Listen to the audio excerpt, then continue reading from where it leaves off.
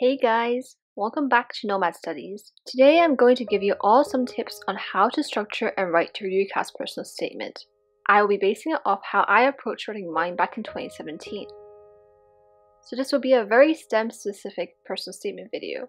To start off, I thought I'd give you a summary of my UCAS application journey so that you know how well this sort of personal statement was received. I will then talk about why my personal statement was structured the way it is. Then I will end this video with some tips. Feel free to skip ahead using the timestamps in the description below if anything doesn't pique your interest.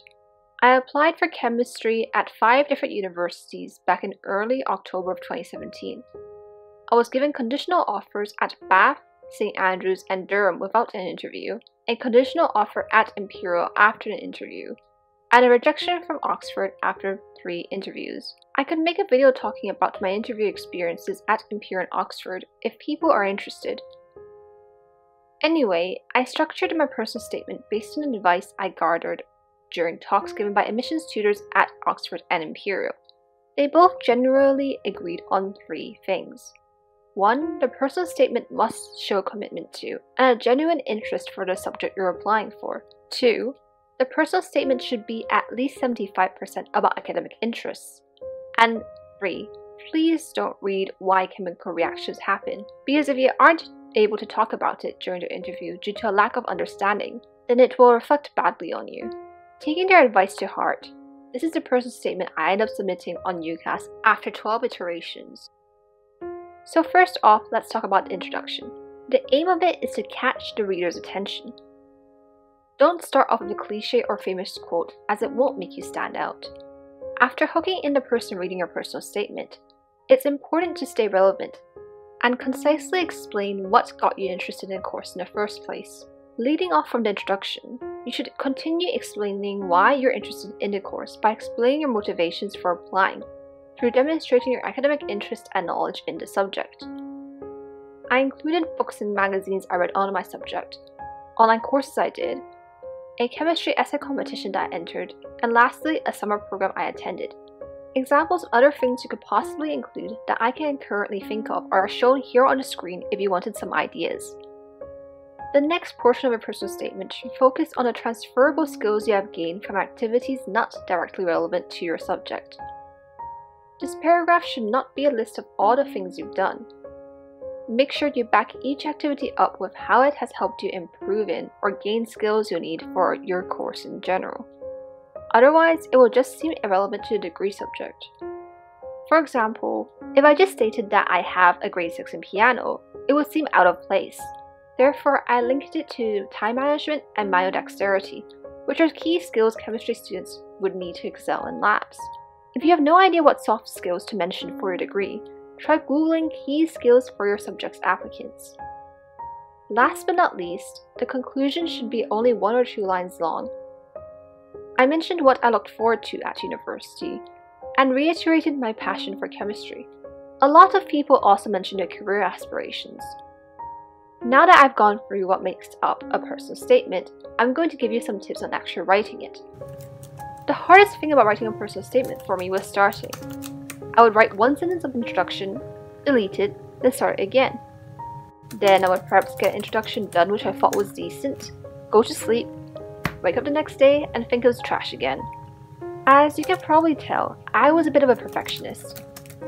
I wanted it to be decent the first time round, and especially the introduction, since it would be the university admissions team's first impression of me. So my first tip would be to not start with the introduction, since it's often the most daunting.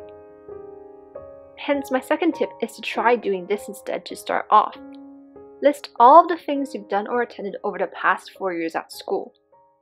Events, online courses, summer programs, extra readings, competitions, volunteering, etc. And divide them into 2 categories, relevant to university subject versus not relevant to university subject. For not relevant, try to see if each of them helped you develop a specific skill which could be useful for excelling at university, or doing well in the subject you're applying for. The ones which don't should be removed. For relevant, see which ones you think are unique and isn't something that most other applicants would also write about. Ones which are not worth mentioning should be removed. My third tip is that in each list, Circle the thing you think will make you stand out the most compared to other applicants or proves the point you made most in the introduction. Then try to link that to something so that it flows well. An example of what I mean can be seen in my personal statement. I stated that I was drawn to chemistry because of how it allowed me to explain everyday phenomena in my introduction. I then demonstrated this by mentioning an online course about everyday chemistry that I did in the beginning of the next paragraph. Following from that, I stated my favorite module in the course was about fragrant compounds found in roses, and linked what I learned from that to my A-level course. I also then mentioned how the online course helped me to understand an article that I read in a magazine. Doing something like this is much better than listing random things you did one after another, because it suggests that you were interested in what you learned at school, and then use that information you learned to understand something else you learned not covered in your exam syllabus. My fourth tip is to ignore your character and word count when you make your first draft. It's much easier to cut down later than to write something from scratch. What happened to me was that I wrote too much at first, then cut it down to less than 4,000 characters, and saved that for my first draft. However, after showing it to my chemistry teacher, she ended up cutting out a huge chunk of it, saying that it wasn't relevant to what I was applying for, and instead to elaborate on what was relevant. If I hadn't deleted all that text in the first draft and saved it as is, it could have saved me much more time and effort.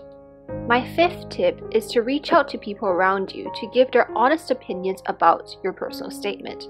It's often very helpful to get an outsider's point of view on it, even if they aren't doing your subject or understand the process of applying to universities. When you have been working on something for a while, it can be really hard to spot any mistakes made or things you could improve upon. You want as much advice as you can possibly get, but it doesn't mean you have to listen to all of them. If at the end what someone has commented or tweaked on your personal statement makes it worse in your opinion, then honestly just stick with your gut feeling and ignore their advice, so that you do not have any regrets and are 100% happy with what you end up submitting. My sixth tip is to ask the person who is writing your reference for the UCAS form what they have already mentioned in it. Because what I found was, when I talked to the person writing up my reference, she already mentioned all of the school competitions that I had taken part in, so there was no point in me repeating in my personal statement. This helped me free up a lot of characters which I thought I didn't have, so that I could talk a lot more about things which I did outside of school.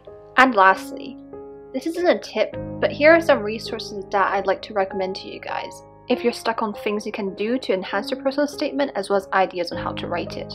And that is the end of my personal statement tips video. I hope you enjoyed it. Good luck with your UCAS application. If you have any questions, feel free to leave in the comments below. And please drop a like and subscribe if this video has been informative for you.